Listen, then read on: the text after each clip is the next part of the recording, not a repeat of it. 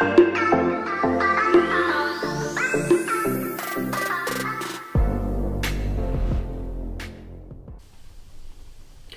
welcome back to the Frugal Homestead. I'm Missy, and today I'm going to show you my super easy recipe for peanut butter fudge. So it only takes 2 ingredients. How awesome is that? First, I went and got a pan, just a disposable pan from the Dollar Tree. You get 3 for $1 around here. And I am going to line it with parchment paper. That way, whenever I get ready to take my fudge out to cut it, I can just lift it straight up and it'll come right out. So that's how my pan's set up, ready to go. My 2 ingredients are 1 thing of icing, any flavor that you want. In my case, I'm making peanut butter fudge, so I got vanilla and 1 jar, 16-ounce jar of peanut butter. Any brand you like. If you have a preferred brand, use whatever you need or whatever you want, but I just usually get some of the cheaper. It'll make no difference either way. We're just gonna put them both in this container.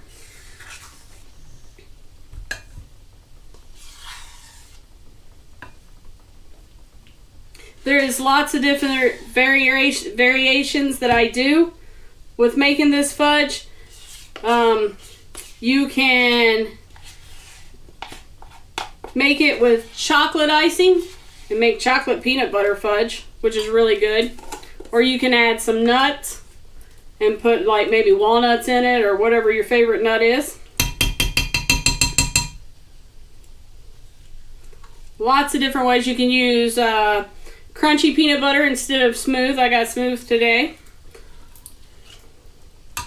Lots of different ways you can make it to make it exactly what you want.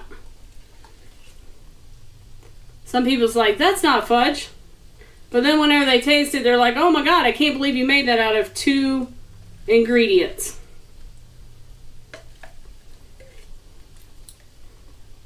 Alright, there we go. Now I'm going to take this over to the microwave and I'm going to microwave it for 30-second intervals until it gets nice and smooth and creamy and mixed together well. Then I'll be back. Alright, so I'm back. So it took approximately 2.5 minutes in the microwave. Give you a look at it there.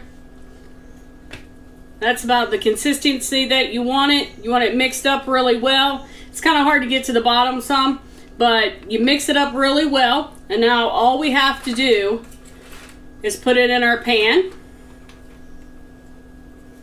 We'll put it in here and smooth it out some.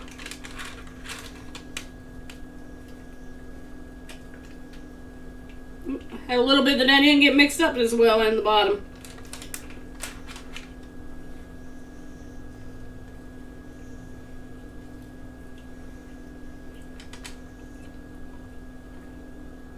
Now, this goes in the refrigerator. It takes it approximately 1 hour to set up.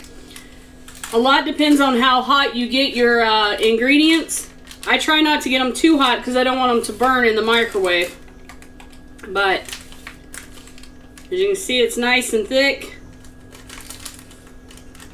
I'm going to get this put in the refrigerator to start cooling, and I'll be back when it's done to show you the final product.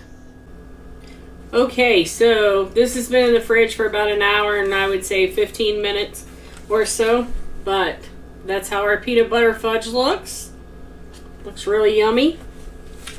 So to get these out, if you're using these type of pans, if you just kind of loosen the pan a little bit on the sides, it helps. And you should be able to just lift it out. There we go. Pull our paper down.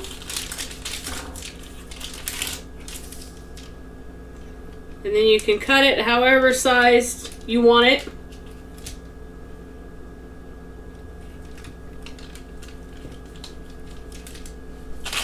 I'm not quite sure how big of pieces I want to do yet. I'm just going to cut one off here for you and show you. Look at that. Does that not look good or what? That is really, I mean, texture and everything is just like cooked fudge. Let's taste it. Oh yeah, I love peanut butter fudge. That's perfect. It's not too soft, it's not too dry, it's the perfect texture. So I hope you give this recipe a try, and I hope you join us in all of our upcoming videos. If you haven't already subscribed, make sure you hit the subscribe button and that notification button, and we'll see you in the next video.